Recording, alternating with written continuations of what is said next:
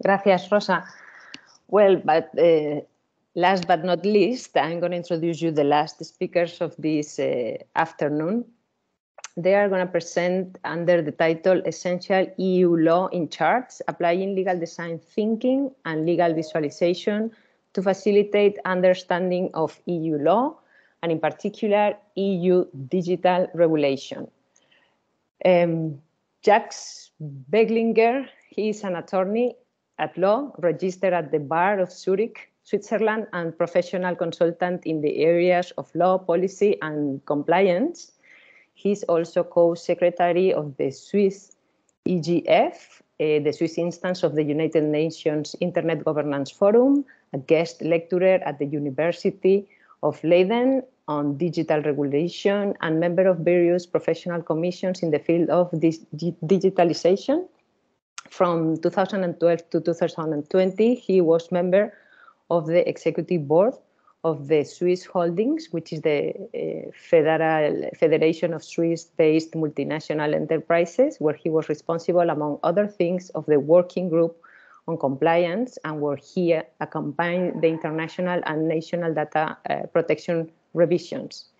He studied in Zurich, France, and in the USA, and from 1991 to 2002 worked as a senior legal counsel in a global operating technology company, and from 2002 to 2011 and practiced law at the Bar of Zurich, specializing in digital law and data protection.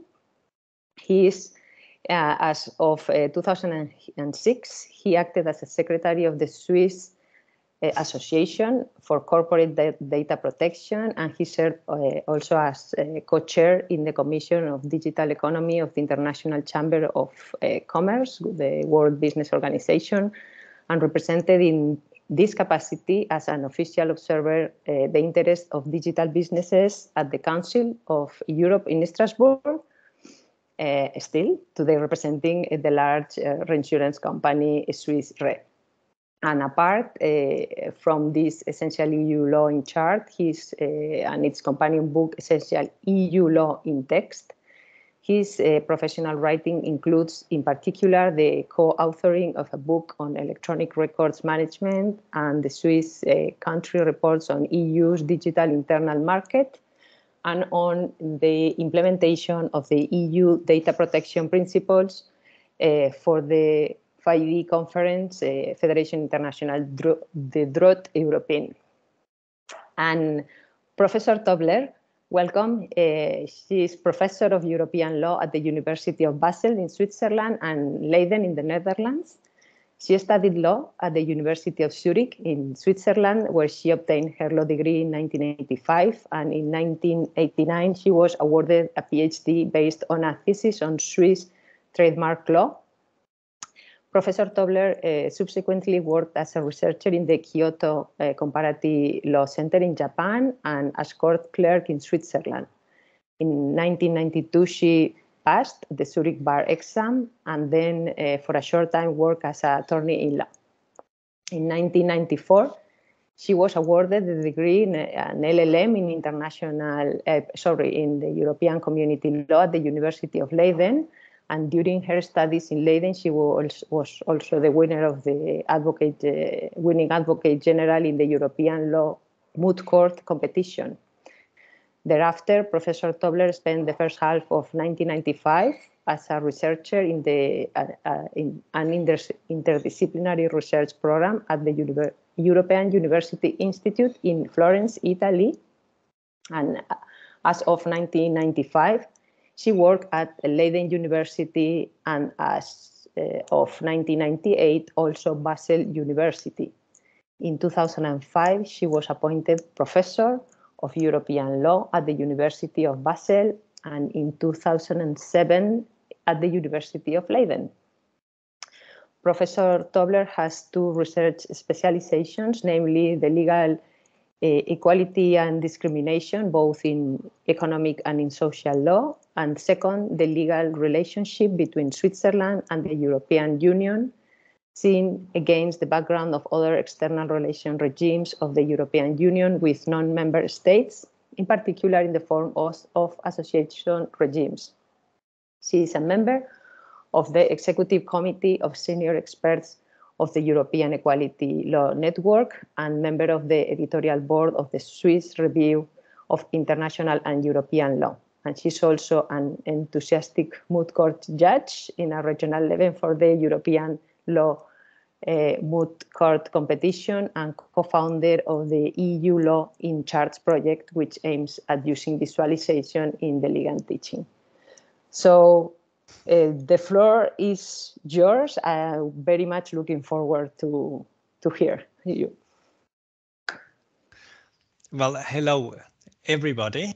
Me from Zurich and Christa Tobler. From Leiden, from the Netherlands, in fact, yes. Yes.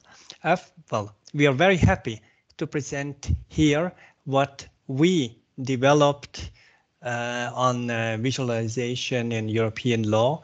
And before I start with a presentation, I would just make sure that you understand where this is all coming from our side. We are professionals with being active from quite some time, but what always was a problem for us was how to find the best way to tell other students or business partners or other parties in court what we really mean. And we discovered that using visualization, so digital, or digital means works mostly best. So what we are going to talk about now is how these two books came into being and what the concept was behind. Now I'm going to share my screen. I hope this works as smooth as it should.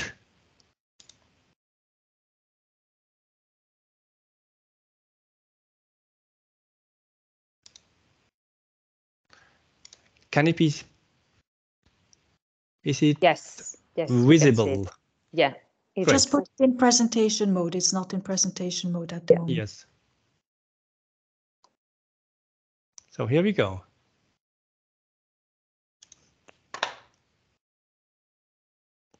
Well, the vision that we had behind our project was that we discovered there are basically 4 younger generations around that need a different approach than just books. So we discovered, and you want to see this is 20 years old already, we started with the generation internet. Now the generation internet expects to find most relevant information on a single page, not on several pages in a book, and to follow hyperlinks, which may, in a chaotic way, lead to more information. We also discovered that there is the generation Instagram or TikTok. Students of the Instagram, TikTok age, they understand and memorize graphic structures much better than texts. On the business side, we have generation executive summary, which means very short text, everything on one page to be understood at a glance. And then the generation global village, everything is international and people come from different language areas, which have often problem already with a foreign language, mainly English, and therefore need something that helps understand without language, but just with visual language. So what we tried in particular with regard to European Union law, we tried to picture in a way the blueprint as a blueprint of a book, of a house. And then when taking the metaphor of a house, one needs to understand which floors there are, but also how they are connected. And this is particularly easy made with a graphic depiction. So we started with some charts in format A4. We printed them in the shape of a book. In the meantime, we have the 5th edition, and the current edition is from 2020. We also have, in addition, a web presence, a web companion with it, but we are coming to that later on. Then we have, to the book, we have an additional book which has text in it, just in a way to glue together the different visualizations. So the one part, the main part, has basically graphics. With it, as I mentioned, text that helps bringing together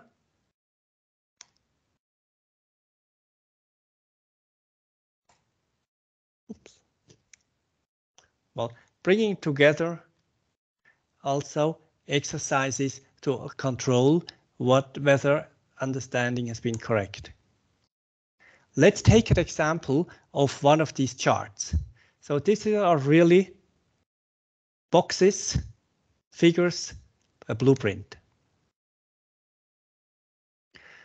For the students, we have at the beginning of every of these pages, one might just see them as a web page, we have a short sentence, which then helps the students or the lawyer who wants to understand a certain area of EU law, understand what is the essence, and also giving an opportunity to repeat in a way. We have, as a different type of graphics, we have these decision trees. This is particularly helpful in areas where there is a follow of decisions to be made, and it's also useful in practice, as I discovered as an attorney, that I could ask clients where exactly they are already in their process and how advanced is their thinking, and then putting virtually the finger on a specific issue. While this all looks rather light, we also made sure that it's still a scientific work, having extensive tables with all the necessary references to legal texts, which is primary sources, secondary law, but also soft law and whatever. As for the implementation, just to explain a little bit how the graphic aspects came into play. In particular, we made sure we always use a coherent structure, which also helps then later on for translations. To give you an idea, there is also on one part of it a Hungarian translation. We also have a part of Polish translation. They all come in the same manner based on a common style guide.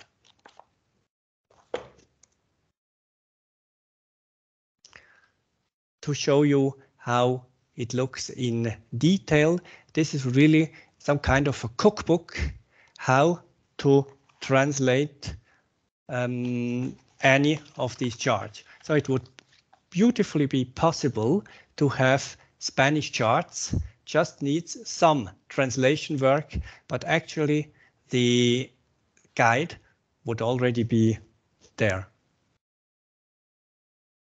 Then we use different elements, pictures, pictograms, and we also make sure that it helps the memory, the brain, through different graphic elements.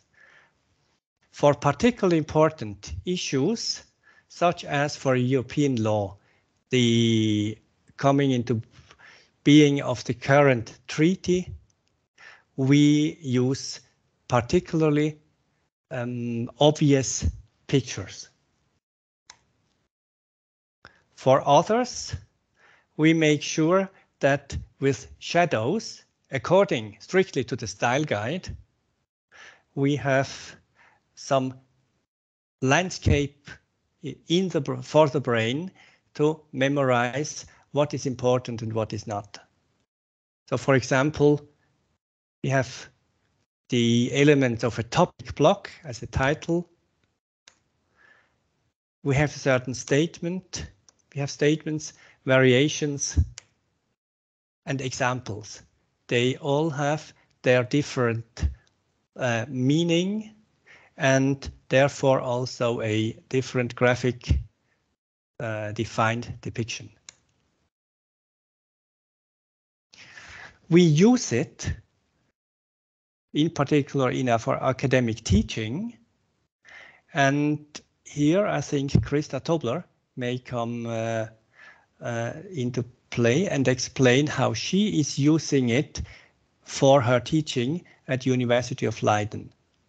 Thank you so much. I use it in quite a lot of my academic teaching.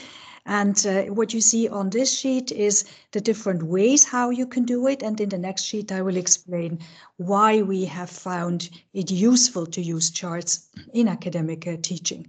Well, first of all, you can use it as a complementary teaching material. And to that, I will come back in a moment. That means you may have a textbook in a given field, but then in order to visualize, you may need, in addition to the textbook, you may use these charts. It is something you can use also for academic presentations, graphical elements in PowerPoint presentations, for example, illustrations in publications, work ordered by companies or institutions. For example, in my capacity as a senior expert in the Equality Law Network of the European Commission, I have been asked to write a number of thematic reports on different issues, such as, for example, indirect discrimination in the social field. And there you can use these charts in order to make things visible. Jacques, can I ask you to go to the next sheet, please? Now, for the teaching, to focus especially on the role in teaching, I teach a lot of international classes. That means you have people who come, for example, to the University of Leiden, where I am at the moment, from all over the world to do a one-year specialized course. And this means that these people are challenged in different ways. Not only have they left their homelands and come to a different land with a different culture, a different language, a different teaching language, a wholly different teaching culture. And what we have found is that, especially at the beginning, for many students, it is simply too much to face all of this. And if they then also have to read what you see in the second point, classic textbooks of European Union law, which are easily more than 1,000 pages of pure text, just 1,000 pages of text. If you then have to find the structure in that text, that may be a challenge. We tell our students that ideally, if they are visual types, they would actually make their own charts. They would eventually be able to think themselves on how to best present their knowledge. But at the beginning, we see that many of our students are really grateful for being given the charts book and using the charts book also in class in order to explain the structure, the basics behind a certain issue. For example, in European Union law, the law on the internal market, free movement of goods, free movement of persons, services, capital, there's a certain structure behind it. And with the charts, you can easily show that. You can have a chart on what is the relevant legislation. You can have a chart on to what issues does this particular law apply, the scope question. You may have a chart on what does free movement mean? And you may have a chart on what are the derogations provided for under European Union law. And in this way, you break things down. I must say that in this part of the charts book, the charts use a bit less visualization in the sense of pictures, but it uses structure to present things in a structured way. And I hear a lot from the students that they are very, very grateful for that. And at a later stage in their studies, they may actually begin to do charts themselves. So we have been, excuse me, I have a rather a cold. That's also why I'm not going to talk too much. We have been on the second point, the classic legal education, in order to help with these many pages of traditionally just text that is typical for the law. But you can also use it in other types of education. At Basel University, my other position, I work for an interdisciplinary program where we have a lot of students who come from different fields and then do an interdisciplinary study program. And for them, if they have to do legal courses, the challenge is also simply to be new to the field of law. So it could also be very helpful for these kinds of people to work with a more structured approach. So interdisciplinary education, mixed education, non-legal education, very often in modern studies, in the Bologna system, the students are actually obliged to take certain courses from outside their actual field. So you may get a student of forestry all of a sudden in your law course, or of philosophy, or whatever it may be. I see that quite regularly. And these people as well are grateful for having something that breaks down these thousands of pages of text into something that speaks to them on a different level, more on the structural level, to some extent on the visual level. I will hand back to Jacques Picklinger at this point and not bother you too much with my coughing. I may perhaps come in later again if there's anything to be added. Thank you. Good.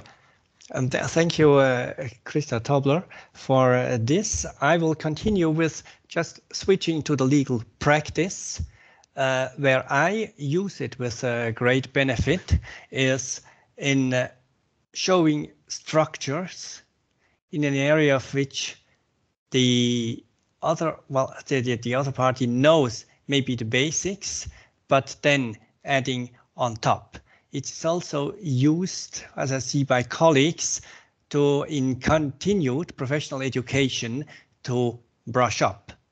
And then, similar to teaching in an academic way to non-lawyers, it is also typical for an attorney to having to explain legal concepts, not details, but at least the concepts to clients, and there it is very useful as well. Now let me just give you an example that is now just very new, namely the EU digital strategy. That is a rather complicated exercise, is still fully in the making, and therefore, in my opinion, is particularly well suited to be supported in teaching or explaining by the chart method. Actually, I prepared this following chart for a workshop I held at the University of Leiden for students from approximately 40% EU background, so they knew some EU law, 40% Asian that were not well versed with it, and 20% the rest of the world. And so a very disparate audience that needed a common ground for further discussion. And what's even more of a problem is in this particular field with the EU digital regulation, that even while preparing a course, things might change again. And this is easily done by this. We then distributed the PDF as the chart as a PDF, open access, and in particular also use it to make even officials understand. I'm coming from Switzerland, Swiss officials not being in the EU, to understand how this all works. So I can use it for different areas. So how does it look like? If we start from the beginning, it looks rather odd, but it has the great advantage that I am not bound by A4. I can make it as large as it is, since distribution will be electronic, which then can be zoomed in and out. So one big advantage over just normal writing and printing. Then, as I tried to explain at the very beginning, it's much about mapping a certain area. So if I just take the overview, one sees that there is one common central strategy, mainly now for the European Union, the digital single market, which also somehow depends from input or from previous works by other organizations such as the OECD or the Council of Europe. And then I think this is the nice thing. Just take the example of artificial intelligence, which everybody's talking about right now, data protection and data regulation, so regulation on data as such. So it's rather helpful to show here to the students or clients how close certain areas are. So moving back again on this whole area of digital regulation, we can zoom in and show how certain topics are intertwined, and the audience or the user, now in my experience, they suddenly gather things that were not so obvious before. What is we also see now, coming back to what I tried to explain before, that we have some style elements in it that repeat themselves. So here on this chart in particular, we have certain areas which are already in force. So for example, we have the GDPR, we just see the end of it, or we see that certain areas which are printed in bold, depicted in bold, are already in force, and others, for example, the EU Data Act, are not in force yet.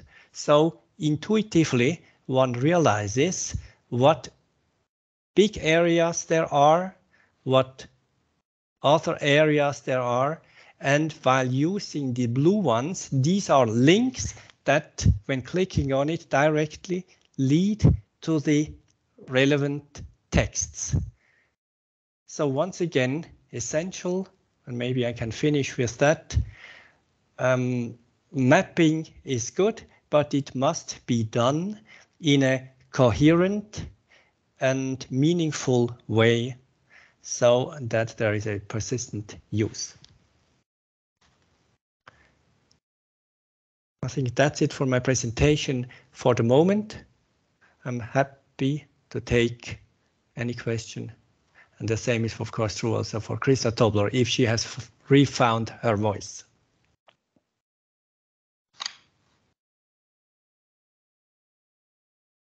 Well, so I'm going to say something. Thank you, Mr. Beglinger and Professor Tobler, for sharing your expertise and your work with us. It's been incredible how these charts and these mappings applied not only to your work as consultants, but also as lawyers, as we have seen, and also in the academic context, and not only for the students of law, but also for any other subject, which I think it's something amazing. And I'm going to finish saying something, because we are a bit behind of our schedule.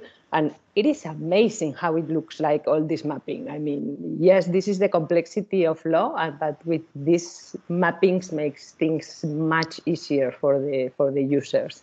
So thank you very much for being with us this evening already, and for, as I said, sharing all your knowledge and expertise in this to close this international conference that we held in the Universidad Cardenal Herrera. Thank you very much. Great pleasure. Thank you. It was a pleasure participating. Thank you.